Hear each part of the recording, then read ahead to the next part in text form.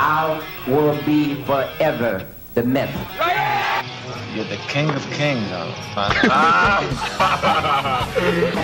There's always a pecking order. The little packers never mess with the big packers. So I'm a rooster, and he's a chicken, so to speak.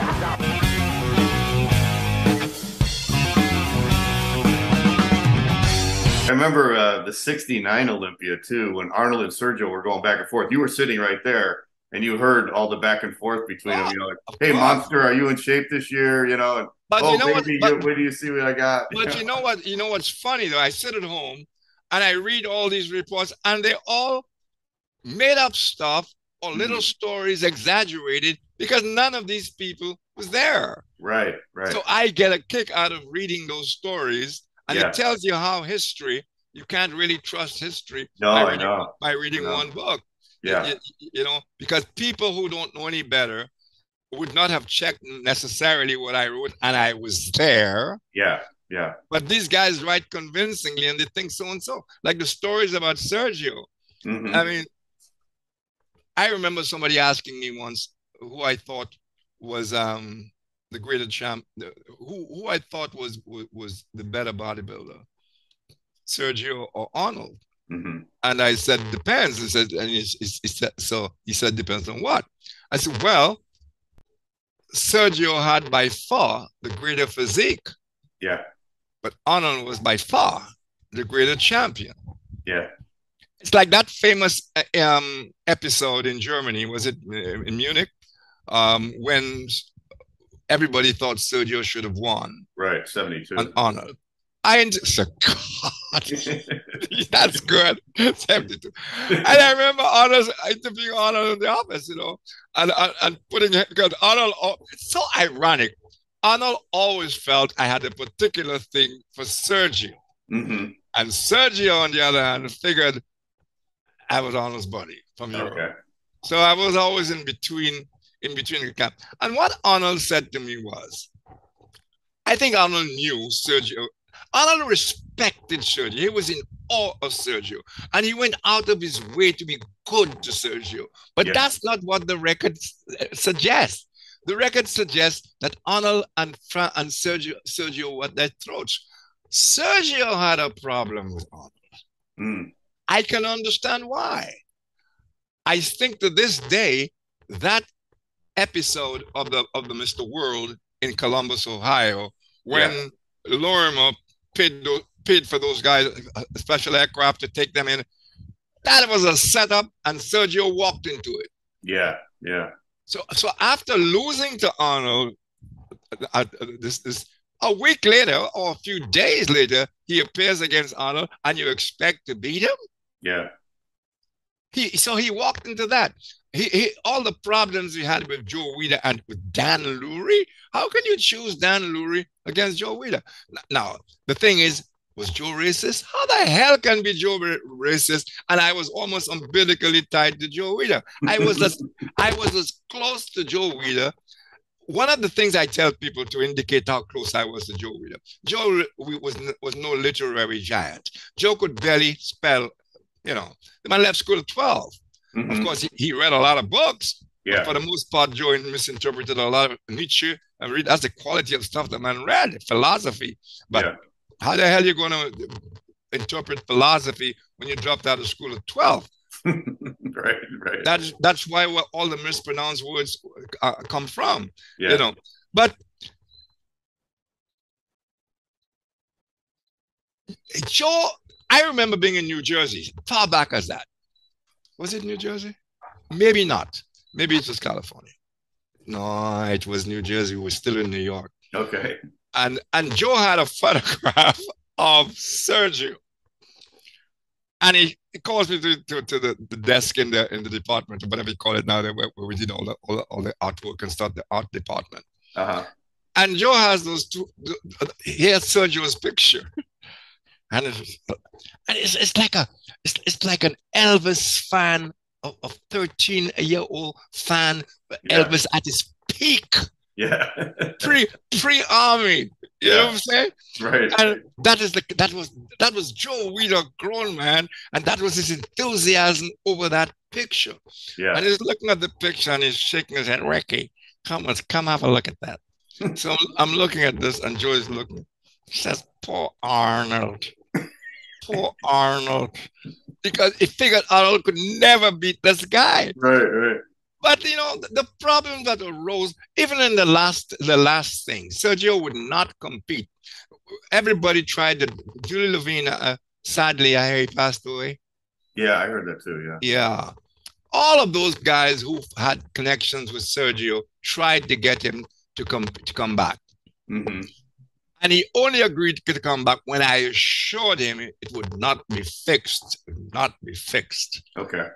Of course, the Sergio who appeared against Lee Haney and Kami and all those guys were all in super shape. They're at their best. And Sergio had 2-3 years off. He'd been shot and all. Yeah. Sergio was still no joke. Yeah. But Sergio really did not deserve any more than 8th place. Yeah. And right away he figured, just exactly what I expected. They've shafted me. And I don't know, I was inspired that night. I was standing at the front of the stage, out of range, out of camera range. And I just knew, he came to the mic, and I just knew what was going to be. Madison Square Garden would have seen something they'd never seen before. I fully expected him to break that mic, toss it, maybe even attack a judge. He wasn't that kind of, and I don't know what inspired it.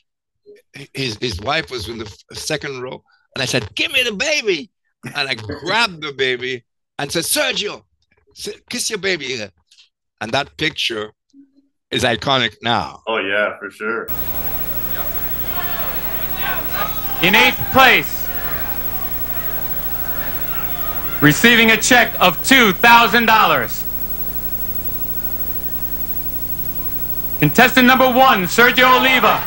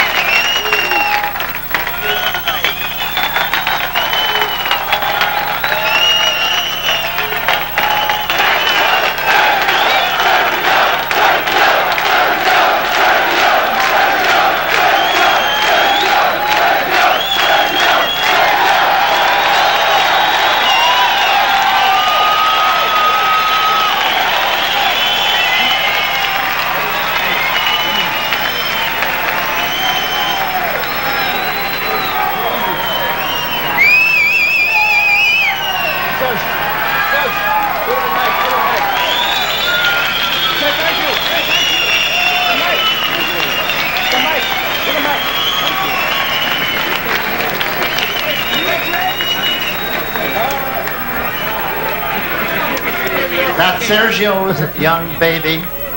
No, Sergio, the microphone. The future Mr. Olympia. That's it, he is Mr. Olympia. Right on, Serge. Ladies and gentlemen, please.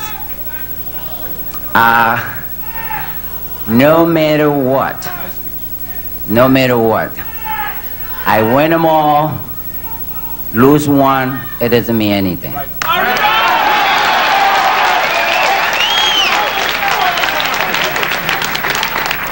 This, what I have in my hand, it is 9 pound, 14 ounce, a baby boy, perhaps the next myth. Right on!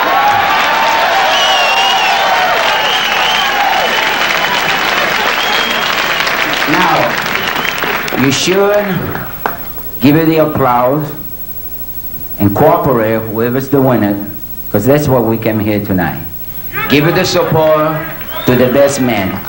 The place that I took tonight, it doesn't matter, 8, 9, 1, 17, 20, no matter what, I will be forever the myth.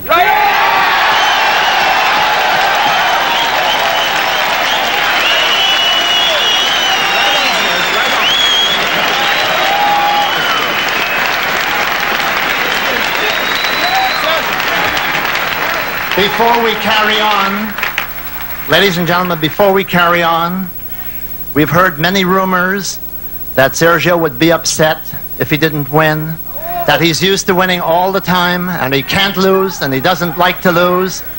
Well, we've heard the words tonight of a great champion, a winner when he's gracious and he loses, he's gracious, to Sergio Oliva.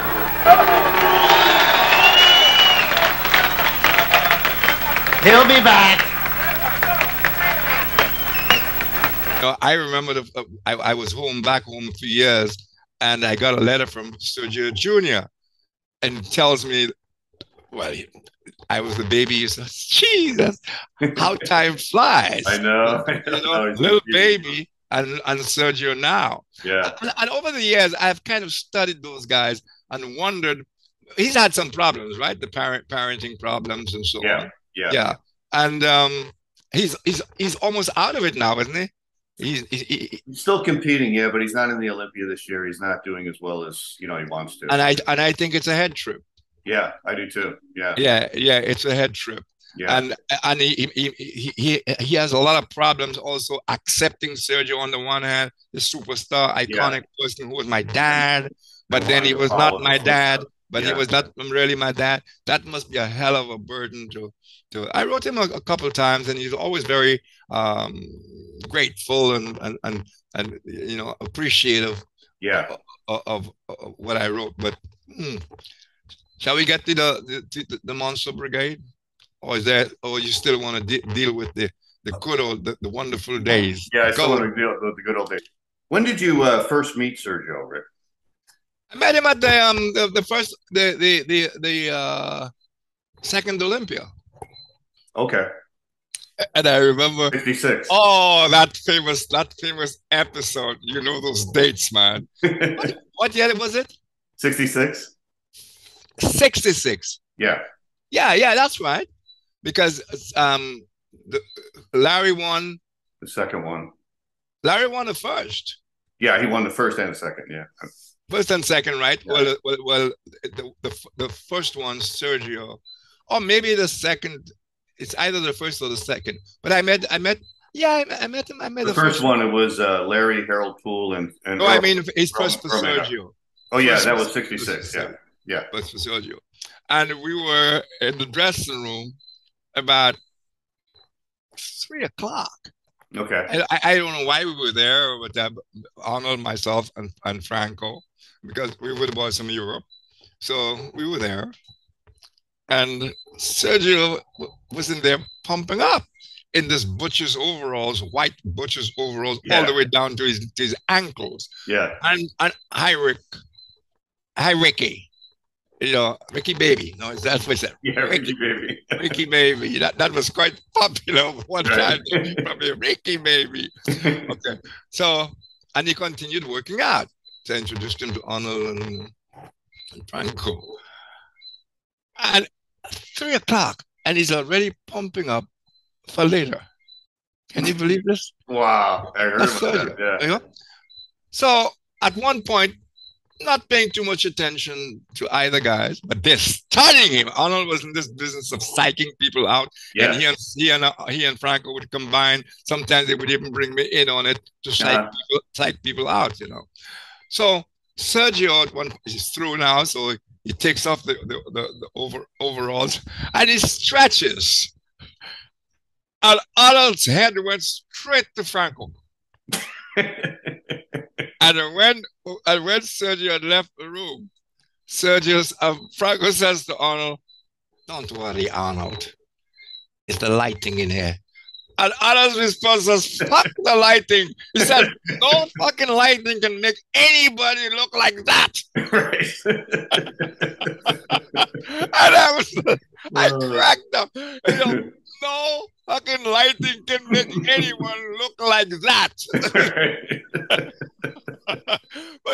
But Franco was always doing this with Arnold. Right, always pumping him up. That was another fascinating relationship. Yeah. That people only saw the magazine thing of it, but they don't know a lot of the things that went on privately. Arnold loved Franco.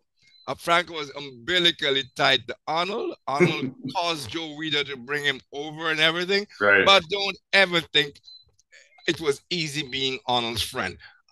I say that to my friends as well. Often, my best friends are the ones that get the worst from me. Because you talk straight to them, and it happens. With Arnold was something like that with Franco, except it went a lot further than that. Have you ever seen a picture of Arnold on his knees in a knee pose with Franco standing up? No. Doesn't exist. Right. And I've seen the opposite. It's exact opposite. Yeah. I have never heard anybody comment on that. Yeah, right. That's true. And that is worthy of comment. Yeah. If Arnold is on his knees, he's alone. Right. Any knee pose, he's alone. Right, that's true. And it was calculated. Yeah. Arnold was always, when Arnold first was photographed by Artie Zeller, he said to Artie, I couldn't wait to get to Santa Monica so you could photograph me and make me look bigger than the mountains. because Artie would take the shots low. Yeah. And so the physique would be over the hills. Yeah. Okay? Even that's how meticulous Arnold was. Yeah. Arnold was meticulous, always calculating. Yeah. Let me give you another episode of him. At one point, in fact, the same time of the Terminator thing I told you about earlier on, I interviewed him because he'd just done Conan. And while we were talking, this beautiful little puppy, Labrador, I guess it must have been, came into the room and said, wow, what a beautiful dog and all this. So when he got it, and he told me, I think Cameron gave it to him, the producer. Yeah. Yeah, I gave it to him. And I said, well, what's it called? He says, what else? I said, what? He says, Conan. So we talked for a while. I left. And then I'm driving down the Santa Monica freeway. Wow, I got an idea. I pulled us aside and parked. And I called him. I'm all excited. And by the way, that is what makes the writing sing. And, Nicole is sitting there next to me, and she's more or less saying she hasn't seen me as excited as this for a long time. So with all the delay, I'm obviously enjoying myself going back with you because you also know. So I'm all excited, and I called him. I said, I got the perfect title for the interview. He says, what is it? So I said, Conan is a dog. He said, yeah, that's great. That's great. So I go home, and I was due to come to the Caribbean for a vacation.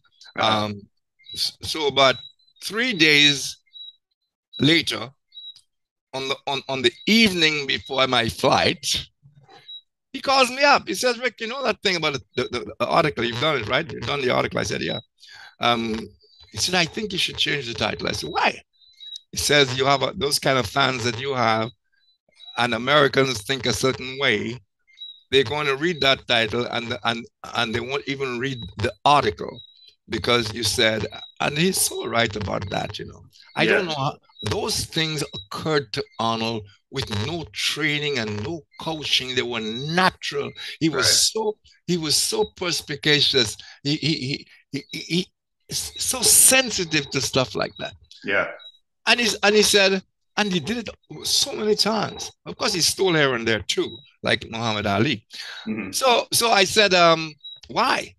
And he says, they'll read the title, and they're going to decide what you're saying there is the movie's crap.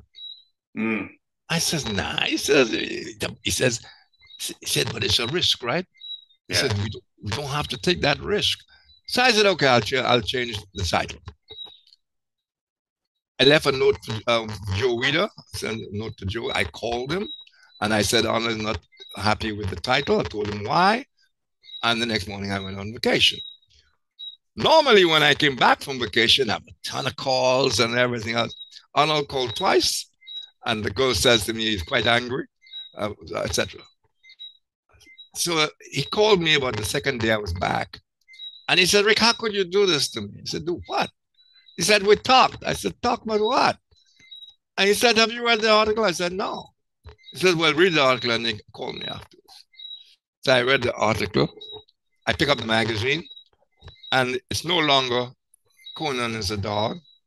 It now is Arnold is a dog. Oh. So I'm shocked. Okay, so I said, Arnold, this had nothing to do with me. I gave him all the details. So the next day, Arnold calls Joe Weider.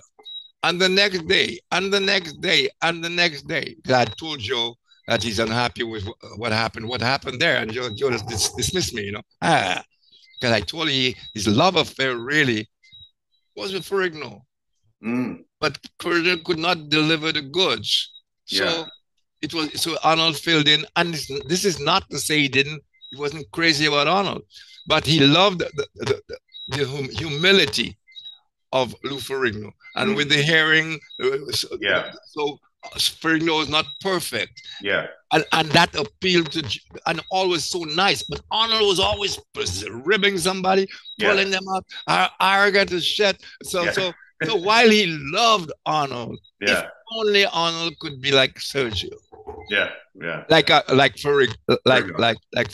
Yeah. So Joe wouldn't take his call. So one day we were in the photo room, the photo library, sorting out photographs for the next issue.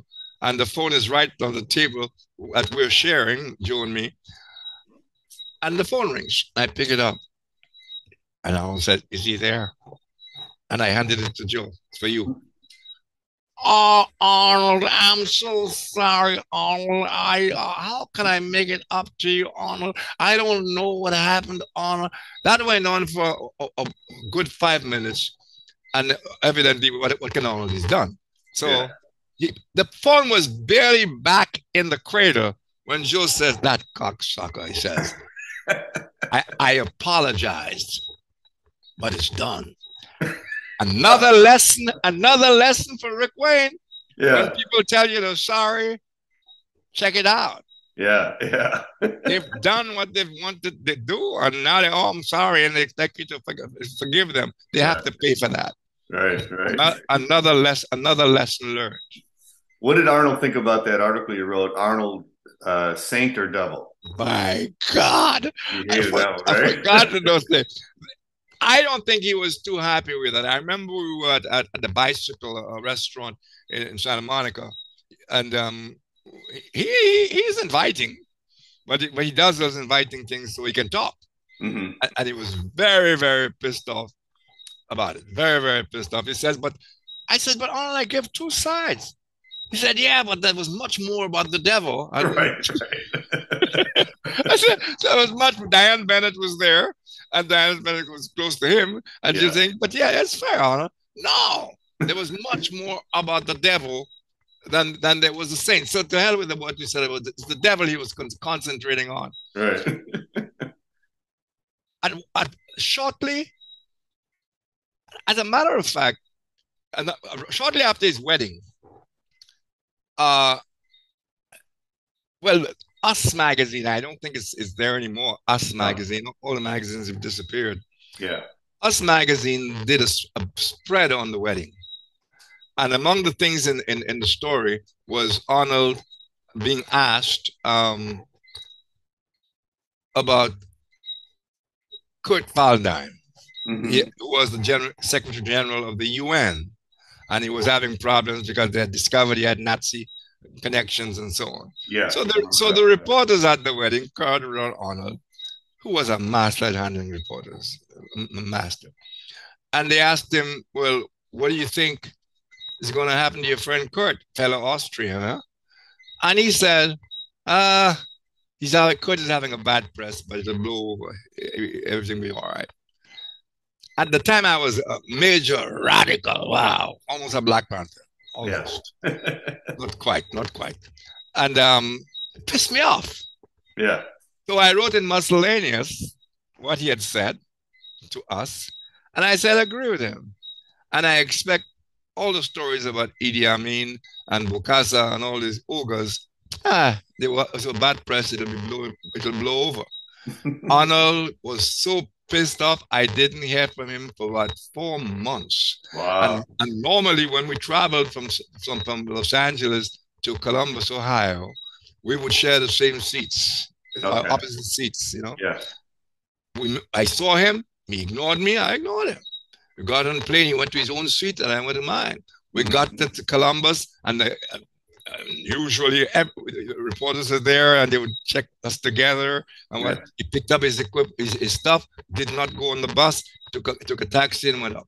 Then the next day at the prejudging, after the prejudging, there are all those reporters now. And then suddenly one guy says, what's with you two guys? Because normally, you know. So I said, no, he asked Arnold, what's with you two guys? And Arnold says, ask him.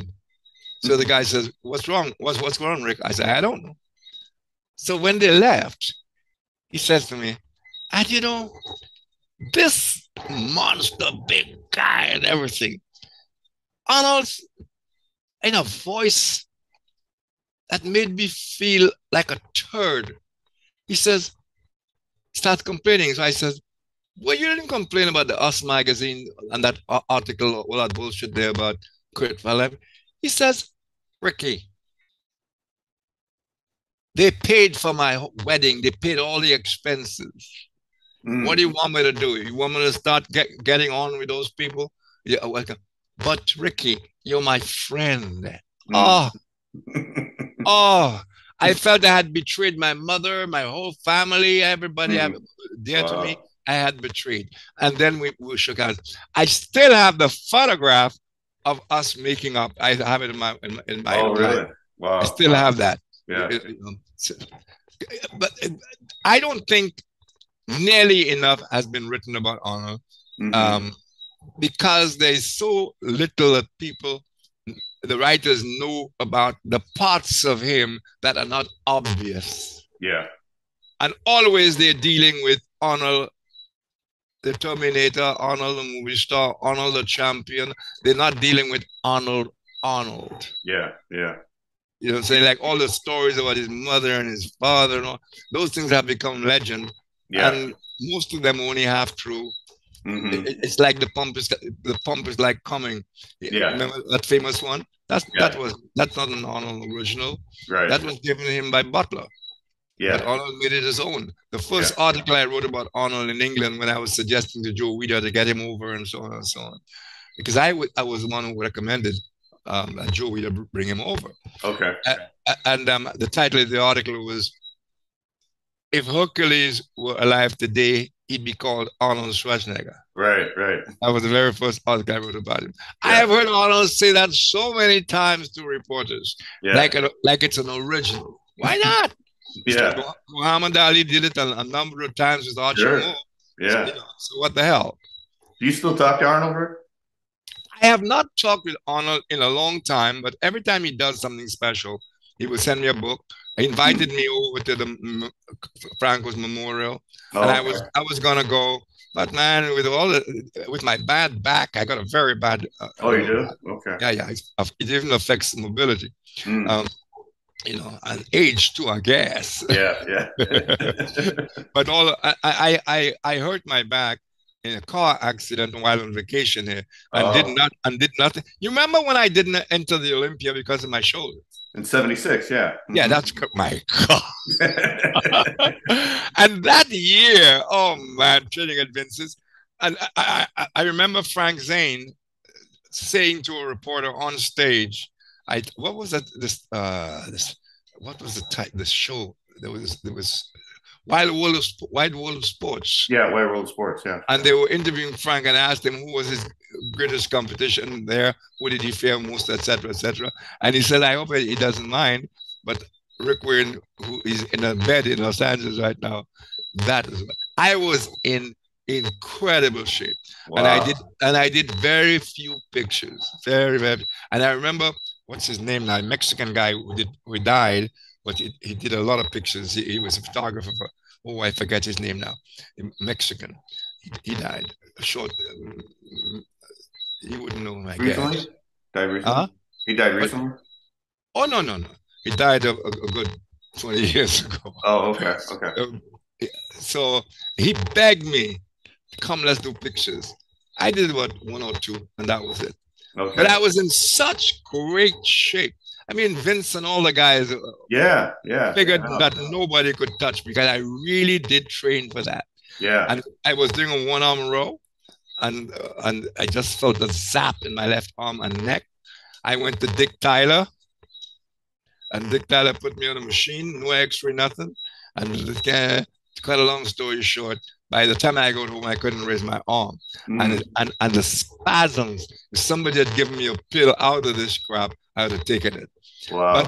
But it was worth it to hear Frank say that the guy was most worried about was Rick Wayne. Bill Reynolds wrote a lot about that too. Do you remember when Frank had that dream where I think he chopped somebody's head with a mask on, and then he. I don't remember the dreams at all.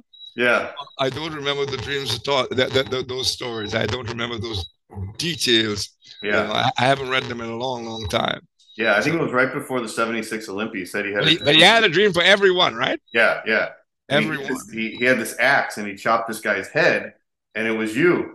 Oh, I remember that. Yes. You had the pain in your neck. That was that's right. I interviewed Frank like a year ago or two, and I asked him about that. He said he didn't remember it, but I got the magazine where he said it. You know? Yeah, it's been a while. I mean, I forgot it, and I wrote it, so no surprise that he'd have forgotten it. But Arnold was generally okay with it. He trusted me with his articles. Yeah, it's just 1 or 2. Because at that time he'd gotten so into the movies and gotten so sensitive, you know, so very, very competitive. Did you see him change, Rick, as a person as he got more? I talked with Balick. Yeah. About a couple of years. John and I good friends. You interviewed him too, right? Yes. Yeah.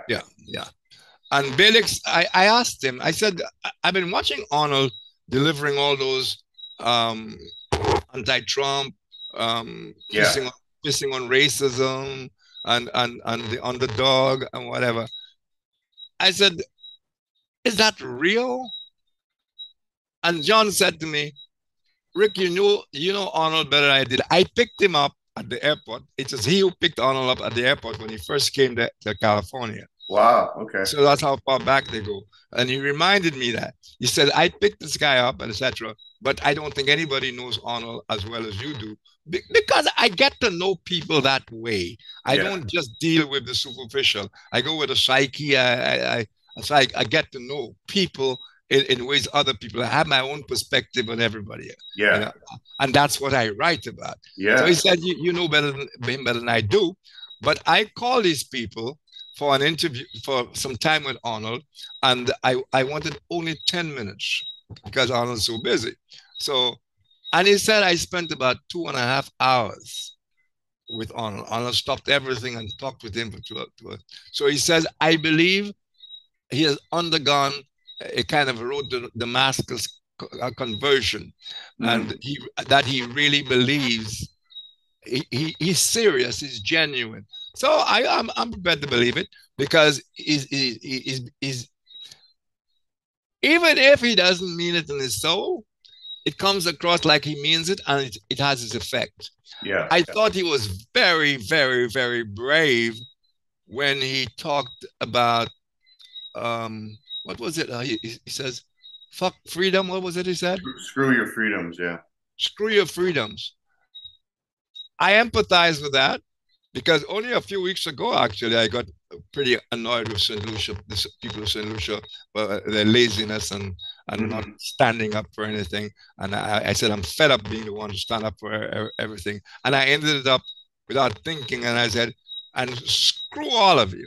Yeah. And later on, I didn't regret it. I meant that. Yeah. And it was great to see Arnold stand up behind what he said, because what he was saying is screw your freedom, but it doesn't end there. It talks about you are putting your idea of freedom ahead of lives and whatever. Yes, yeah, that's what he meant. Yeah. You can take him. You can take him as literally, or you can take him as that you're speaking metaphorically, or it was just whatever. You can do what you want with that. Yeah. But what I admired was that he didn't try to squirm out of it, and but he stood by it. Yeah, yeah. And I think those people who spoke against him were people who were not in love with him in the first place. Yeah, yeah. Because even if you might have been pissed off, and I know Americans, I know Americans and freedom. Yeah, yeah, right. People who have not lived in mainstream America don't really appreciate how you guys, what freedom means to you guys. Yeah. You know, ironic, because while America is so hot, I'm going to get you with a controversial bomb here, John. Get ready for it. While America is so into the freedom, the free country, the land of what? Land of the free and all that, all the stuff. Right. It appears to certain people that freedom is only worth something when they are free. Right. Okay, not necessarily the freedom for other people. And that's as diplomatic as I can get. Yeah, exactly. If you appreciate freedom, appreciate it for everything. But I don't know if it's because if you dare not ask me, I don't know. But I want to ask you, you can ask me any question you want. Because the matter of color and race and whatever. Oh yeah, I wanted to get to your famous article about our black bodybuilders being treated fairly. The cover story. I want to say to Nicole while she's watching this and I'm on air, she's a journalist. And I want to use you, if you don't mind, sure, as when a guy has done his research, how interesting it is to talk to him. Thank you. And she interviewed Derek Walcott, the Nobel Prize winner, once. I will not tell you that story. She's sitting. But you know the stories well. What was it? What was the one you just brought up? Our black bodybuilders being treated fairly, and they had a cover. It was a cover with Robbie and yeah, and it was about. I wrote more than one. It was right after the '77 Olympia when Robbie lost. I remember writing one that I am very proud of, because the lighting it shows was what I concentrated on. Oh, okay. And I thought it was controversial even among the black bodybuilders of America. They never considered me black. Mm-hmm. They like to say, "Oh, he's from the islands," and they were talking as the islands. They meant Hawaii, because most of them weren't familiar with the Caribbean islands. Okay. So I went through that kind of crap as well. I'm not black. Of course I'm black. But black for them would be Robbie Robinson. And a number of times these guys would have meetings because they had problems in their minds about being treated unfairly because they were black and whatever. And they never invited me to those meetings. Number one, they should have, because I would be able to write about it and do something about it. I had enough influence at Weider, etc. But it never bothered me. And that whole race thing is such crap anyway. People dealing with shades and whatever. At the end of the day, bodybuilding is not racist. But it's nice to be able to shout racism if you're black enough and you lost. Mm. Robbie was fantastic when Robbie was on. Yeah. But Robbie was enigmatic because Robbie was never in control of Robbie. Okay, yeah. Whereas Frank Zane and those other guys would go with the lighting man to check out the lights for their skin tone, Robbie would be sleeping and not necessarily ordinary sleep, if you get my drift. Right. Okay? So then he would come and the photographs would be taken and you could barely see him because the lighting was set up for lighter skin. Yeah. So he did himself a disservice. And I wrote about that, and that changed. Wendy Mealy and the rest of the guys took that on and they changed it. And now, what a well, the Olympias that I saw, those were productions. Yeah. They were really good. I don't know right now. I think it's more like a market now with booths and. Yeah, it's interesting you mentioned the lighting because there is this big controversy in today's bodybuilding, and especially like on all the pro shows, but especially the Olympia too, because they have these really beautiful stages, but they've got all this stuff going on behind them, like a video screen, and they got the sponsors stuff flashing. And back in the Columbus days, the Mr. Olympia was just that black background, and I think everybody thought that was the perfect lighting for bodybuilding. I never thought there was any racism in bodybuilding. There was in the AAU. Because I dealt with some of that myself. I was in Paris representing England in the Mr. Europe. Yeah. And I remember Bob Hoffman, who I never really had much time for. Bob Hoffman came up to me. He was with Val Vasilev. Val Vasilev, yeah. Huh. Yeah. And with Mr. America, and he hoped. And I don't remember why he was there. Maybe it was for the Mr. Universe. That was the FIHC? FIHC, yeah. That was the first one you went in, right? Yeah. Mm-hmm. Yeah, that's right. And I should have won. Yeah, right. Abdul El-Gindi, nice guy though. But the guy was like, I should have won. That's not the only one I should have won. Right. You know that shot, that iconic shot with Arnold and Franco. And I should have won that damn contest. Yeah. But I didn't care. I really didn't care. I was far more interested in writing about the excitement and whatever. And that picture, there were 3 or 4 takes of that picture. Okay. And let me dismiss that racism thing quickly. There was no racism in bodybuilding, and Joe Weider didn't give a damn who won the contest. And if you think about it, whoever won the contest, Joe Weider would promote him on the etc. So he wins anyway. Yeah, it doesn't matter. Yeah. It didn't really matter. You put him on the cover of a magazine and give him all the stuff and get him with the contracts and everything else. So Joe Weider had no real reason.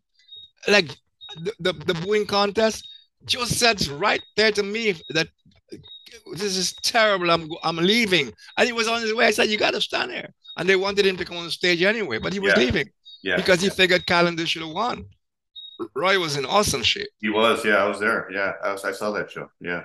Oh, you were there for that? I was there, yeah. And which Arnold later said, and Arnold was recovering from Australia, right? Right. So when and he went through hell with that. Yeah. I did some interviews with him, talked with him. He was very, very hurt, very bruised by all of that. Yeah. But don't let me forget about the Olympia. But I remember him saying to me after I interviewed him, and he was really down, and he said, but the positive of that guy, as broken as he was, as I was walking out, he says to me, but you know what, Rick? 8 years from now, 10 years from now, nobody will be talking about what happened, etc. They will just say Arnold won the Olympia 8 times. Right. Yeah. What a strong mind it takes to do that. Yeah. Now get back to what I told you not to forget about the Olympia. Which one? We were just talking about the Olympia. I said keep that thought. Oh, about the black bodybuilders? Yeah. There was no racism in there. Yeah. None at all. And I did the magazine, and I could tell you, Joe Weider has never said to me, don't write about this person or that person. Never. Yeah. Sergio, with all the stuff, Joe never spoke one word to me and close to racism. He just thought, and Joe Weider and Arnold so many times. There's that picture of Maria, Sergio, and taking at World Gym. The World Gym, yeah. I just saw that. All of those pictures have a history, a story behind it. Yeah. I was there with Sergio, really babying him, because after the contest, there's a picture of us walking from LAX. Yeah. Okay, yeah. So all of that. So we were practically babying him, and Joe Weider paid for everything and whatever. So, and Joe didn't even come to the session because he didn't want to upset anything. And bang, Arnold is coming up the steps with Maria in tow. And he introduces, well, he shook Sergio's hand, and Sergio shook his hand, but with daggers in Sergio's eyes. And of course, Sergio switches totally for Maria. Yeah, nice. Okay, Rick, was that after the Olympia or before? That was after New York. Oh, that was after '84. Okay, so I always thought that was like Sergio came to California when he was getting ready for it, and everybody. No. It was after the contest. That was after. It was after the contest. I flew with him from New York. Did Arnold know that Sergio was going to be there that day? Well, Joe Gold may have told him. Yeah.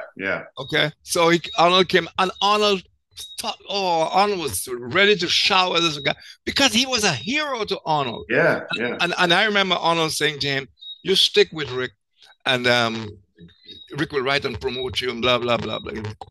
And whatever I can do." And Sergio's reaction, "Only now you know Ricky is a great writer," which was stupid. Yeah. Because I've been writing about Arnold ever since we were in Europe. Yeah. And Arnold trusted me with his stories better than anybody else. Mm-hmm. So to suggest to him, to Arnold, that Arnold didn't really like me or my writing, he said, "Only now you know Rick, you can, Yeah. So we let that go.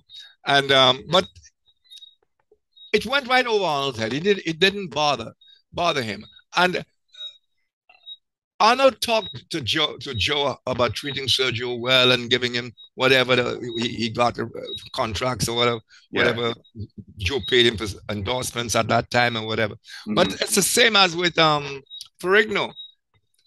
He never told, in all the debate that was going on, and Ferrigno was putting him down. And he could have said, "Look, man, shut the hell up. I got you this thing, even though you don't know it." He never did that. Yeah. So that is, those are the aspects that make the whole man. Somebody important said that if you're going to judge a man, don't do that before you have considered his good points. Okay. Don't start thinking of his bad points. Yeah. Because if you only think of bad points, you won't even go to the good points. So consider his good points at least before you go dismissing him for the bad. Yeah. And Arnold suffers a bit of that. When he was running for governor, my phone in St. Lucia did not stop ringing. Or every paper, the beef from San Francisco, everybody looking for dirt. Really? Everybody looking for dirt. Yeah. And there was the famous one that Wendy Lee wrote. And we talked about apartheid. I think he had said that if the blacks take over in South Africa, that too will fail like all the other black states had failed. Now, that can sound racist. Yeah. This is the problem I have. Yeah. Africa at that time I may still be. The problem of Africans against Africans may still be. I don't know. I don't keep up with this anymore. Mm-hmm. But what he said, though uncomfortable, was a hard truth. But that caused a whole stir. And then I went to England. I remember going to England, and I got a call from an affiliate of ABC television from the state. They had an affiliate in London, mm-hmm. and they sent out this limo to pick me up and everything to interview me. And near the end of the interview, the producer then says to the guy interviewing me, "You haven't asked him about Arnold being a racist." And so he put the question, "Do you think Arnold is a racist because of what he said about South Africa?" I said, "It's interesting that nobody ever asked me what my response to Arnold was. Because if you heard my response, you would think I was the racist." Mm. They never asked. But of course, I'm referring to Austria and Austria's roots and a certain gentleman with a mustache. Yeah. Okay. So that was my answer to it. But Arnold and I talked about everything. Some subjects we didn't talk about because they might cause a stir if he was in the mood. Okay. For example, well, this is a lot earlier when Arnold right up the time he was doing this famous Hercules in New York, that bomb. Yeah. So there we were at the Sheraton Hotel in the dining room. Myself, Franco, a few others, and Joe Weider. Betty Weider was at the time in California. So Joe Weider had his penthouse and he had this blue Cadillac. Okay. Arnold walks in. Hi guys, and he goes straight to the hat check girl who had just come in a few minutes earlier, a black girl, a hat check. He goes to the girl, talks to her, comes back, goes again, and then he comes back to Joe. Joe, can I borrow your car and your penthouse? I mean, if Arnold asked Joe to jump off the Times building, he would.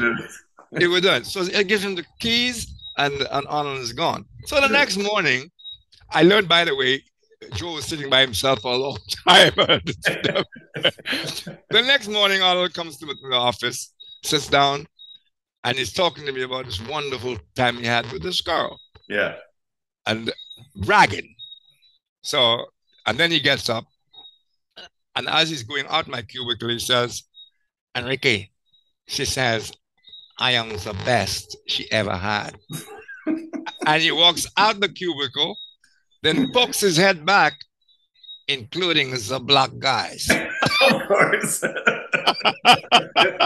didn't know that was coming, right? Oh, those stories. But Arnold was... because there were times I would say to him, I can't believe what's happening to you, man. Yeah. You know, because I knew Arnold way back in London and Germany. Yeah. And you know, Arnold, look what's happening. And it's just happening. Everything can be tumbling his way. This guy can't do anything wrong. He has the guy with the Midas touch and everything. So I said, look, I can't believe this. You know, what is it about you, man? And he says, well, I am good looking. I have the greatest physique in the world. I am smart. And again, he walks out.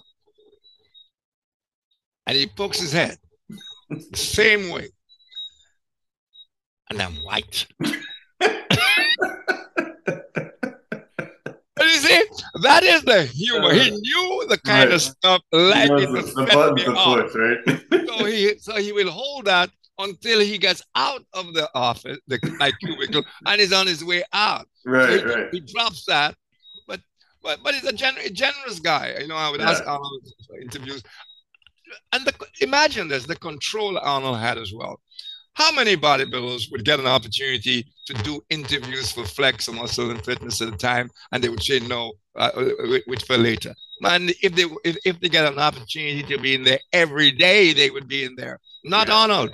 It got to a time when Arnold would not do interviews and tell me, let's hold it, because he had something to promote. Yeah. I mean, when you think of Arnold's background, you wonder where he acquired this kind of perspicacity, you know, and that's what you don't hear people talking about.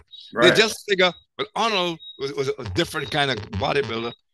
Arnold himself is a different kind of man. Yeah. And that's what made him the champion he was. Okay. That's what makes him, got him into the politics. That's what made him in. Who the hell knows where Arnold got the line about girly men? Yeah. I mean, everybody was talking about the girly men. Right. You know, and his thing with Trump, he could have chosen to bury the hatchet with Trump. Yeah. Oh no, he does the exact opposite. Right. He's not afraid to take chances. Yeah. And when he does it with everything he's got. Yeah. Arnold I've always been a big fan of Arnold, and I remember, I don't know if you heard the story. He was supposed to be on the first time on the Tonight Show with Johnny Carson. He had been on the Tonight Show before with the co-host or with the other guests, you know, like the featured guest. But this was the first time with Johnny, and his book, Education of a Bodybuilder, had just come out. That's right. I remember that. Yeah, and Johnny wanted to pose with Arnold. And Arnold told his people, he said, no, I'm going out there with a suit. He goes, I'm retired from bodybuilding. I'm not doing it.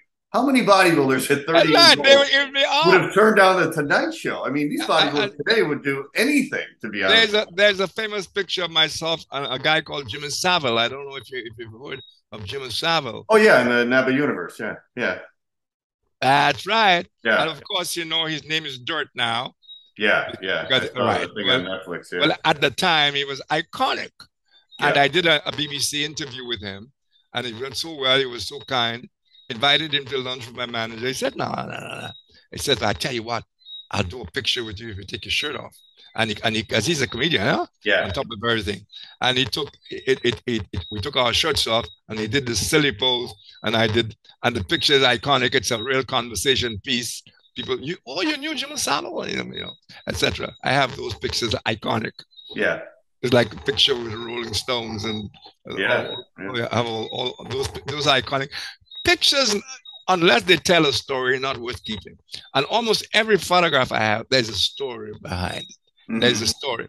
But getting back to Arnold, bodybuilding will, all of those guys who imagine themselves replacements for Arnold, they're kidding. And I thought he was so bold and ballsy to speak out against what they have done to our bodybuilding. Yeah, yeah. And I think bodybuilding was at its greatest in my time, Arnold, and maybe a couple of years. And I want to say quickly as well, Sean should have won the Olympia. Sean Ray. I can't figure, and when I see those pictures, mm-hmm. you know, Sean Ray should have won the Olympia at least once. Yeah, I agree. Labrada as well. He didn't win, did he? Labrada. No, he never won either. Exactly. Yeah. He didn't win, and who else? But these two guys, Flex Wheeler, yeah. I loved. I thought Flex was the last, and it's very sad it was happening to him right now. Yeah. But then again, it's like Arnold said, you want it bad enough, you take it, and that's what they did. I'm glad that Sean and Labrada I worry about Labrada's son. Yeah. He came here as a baby. I had a show here. I remember, yeah. I worry about his son, and I hope his father is really checking him out. Like this guy Walker, come on. Yeah, Nick Walker. Yeah, he trains at my gym actually. I mean, do you want to look like that? I know, right? Yeah. But I thought, I won't put you on the spot with that. You probably would say yes anyway. But Arnold spoke out against it, and he still talks about it. Yeah, I think it's right. Yeah, I mean, the guy's dying, and it really pisses me off when I read on Facebook, it is with a heavy heart. The very guys who are promoting this crazy drug culture in bodybuilding. Yeah, it is with a heavy heart we have to report so and so and so. Yeah. They're complicit. So many guys, some of them with really great physiques, dying at 30-something. I mean, this is insane. Yeah. Seems like a runaway train. It just keeps getting bigger. They keep getting bigger and bigger and bigger every generation, every 10 years. And it's like, how do you stop it? There were also far more opportunities in mainstream America and mainstream world around that time. Pumping iron really did a great thing for bodybuilding. And those guys have, I mean, what do you call it? Generation Iron? Yeah. That is the days pumping iron. Yeah, they tried to do a movie, yeah. Yeah. Well, you know what's interesting, Rick? When I started bodybuilding in 77, that's the year Pumping Iron came out. And a couple of years later, I was competing in teenage bodybuilding shows, and they were packed. I mean, 35, 45, 55 teenagers in a show. And now teenage bodybuilding is gone. So I think the reason why it was so big before was because all those young guys that were my age, we all saw Pumping Iron, and we all wanted to be bodybuilders. We all wanted to look like Arnold. Where today's bodybuilders, they don't want to look like the guys today. So the teenage bodybuilding is gone now. So or they're not competing. So what is the attraction of the Olympia now?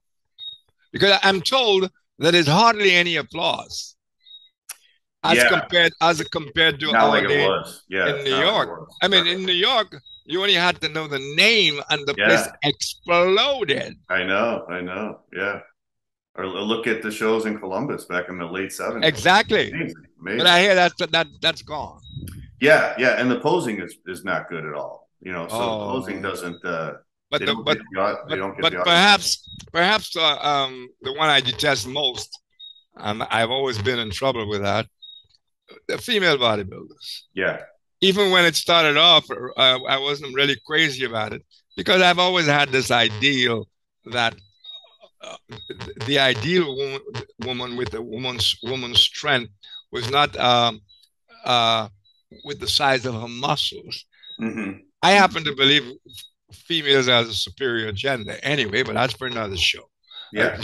You know, the strength of a woman is not in her muscles. Yeah. Yeah.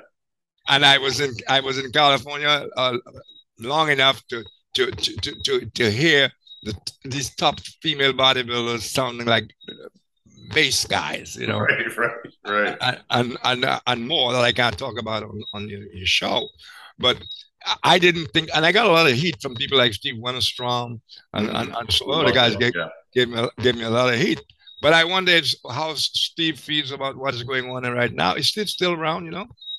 I don't think so. No, I don't know if he passed away. I never hear his name anymore. So okay, I mean, like that back shot where they stick their butts out, and what the hell is that about? I know. What is that supposed to depict? What is it they're showing the judge? I think they're trying to show their hamstrings, hamstrings, tie-in. Yeah. I mean, Corey showed her hamstrings. Yeah, exactly. Laura showed her hamstrings. Laura Bowen showed her hamstrings. Yeah. You know, that's a really awkward looking pose. It's interesting in your book too, because you talked about how when Bud Parker was doing his shows, he created that Miss Americana. Yep. And then he started selling out to shows when he brought that in, right? That's right. So you said a lot of those girls didn't even work out. They like the one was drinking whiskey or something before she went out on stage, you know? Yeah. You were so well researched, you know. Yeah. So well researched. What did you think of Rachel? You know, did you give her the name Delish McDish? Oh, McDish. Okay. Oh, they really set me up one night in New York, though. We were at this show, and Rachel, Bev Francis, and a couple others invited me on stage because it was my birthday. Oh, okay. I knew there was some kind of conspiracy because all of them, because Rachel wanted to, in a nice way, Rachel enjoyed the McDish thing. Rachel was a goddess as far as the fans were concerned. Yeah. So I went up stage and they were wishing me happy birthday and saying all, and then all of a sudden they smashed that cake in my face, you know, and everybody went. But I knew it was coming. I just played along with that. But those were nice, great old days. Yeah. Now I don't see any of that. I don't even want to see the guys' pictures. I don't want to see that.